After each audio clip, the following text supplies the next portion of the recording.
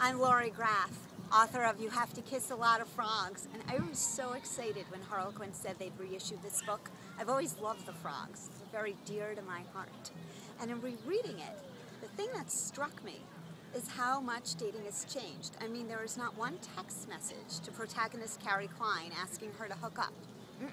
This book is about romance, the pursuit of romance. And she may have to kiss a lot of frogs, but they're all around her, in person, at random. There is no online dating.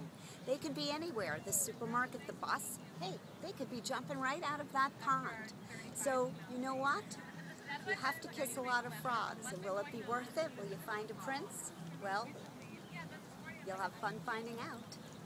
Because every time we met, I haven't